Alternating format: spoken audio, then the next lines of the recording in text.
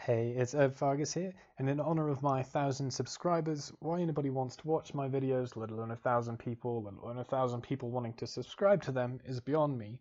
But since you guys have been so supportive and been helpful, I shall reward you all with my latest portable build of RetroArch and EmulationStation for Windows.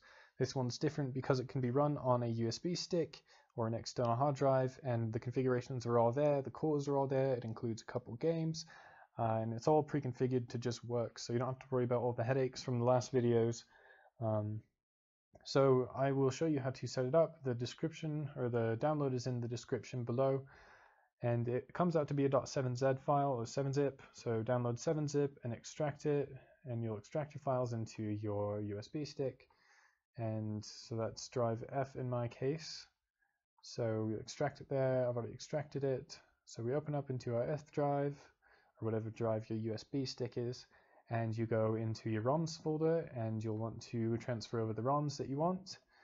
And then this step is very important in the main EmulationStation. Also, make sure it's in the base of your USB stick when you extract it, otherwise it may not work. And same thing if you extract it into your C drive on Windows, you'll have to make sure it's in the base of your C drive, otherwise if there's spaces or other things it won't work in the file path.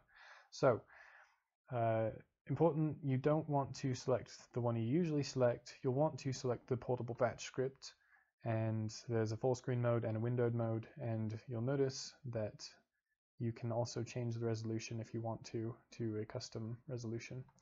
So you double click on that and it opens up into this first start screen, and you'll want to configure your gamepad or keyboard. Just hold down a button, up, down, left, right, A, B, start, select, up, down, OK. And then you'll be welcomed with this and your other ROMs that you've also supplied. It's got Super Mario World, which is a great game, and I think everybody should have it. I've also included some custom skins on this game. And then I also included Fix It Felix Jr., which is also a quite fantastic game. Fun fact, it wasn't actually ever a retro game, it was something Disney made. But anyways, we open it up and I'll show you a couple of settings that you can mess with. So go into F1 and it opens up into the quick menu, and also a quick tip, if you hold down the Windows button and click up, it automatically expands.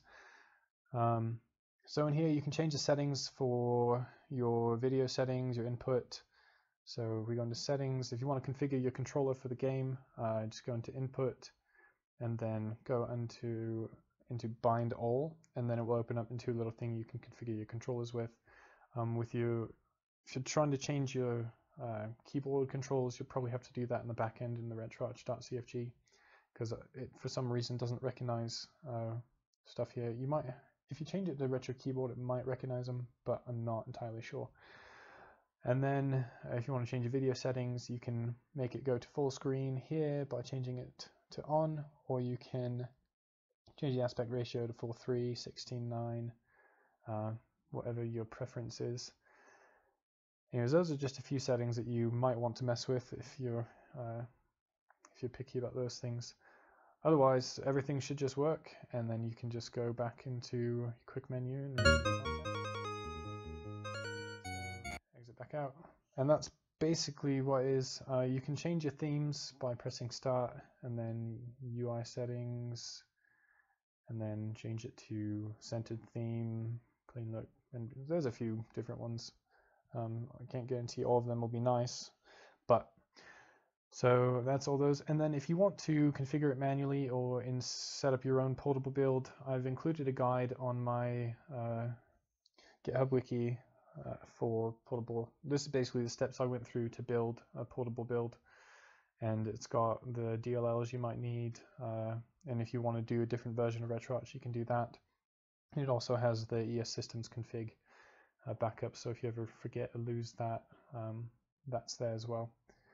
So yeah, hopefully you guys enjoy that. Thank you for being so supportive and for watching my videos. I'm glad that you enjoy it and that I've helped some of you. I hope that my videos are helpful. That's really my goal, is to just do all the things I do and just provide some documentation that might help other people as well that have the same interests. So thank you for being so supportive. I'll keep doing some videos with RetroPie and RetroArch, and probably start doing some long plays of other stuff. But yeah, thanks. You guys are great, and have a fantastic day.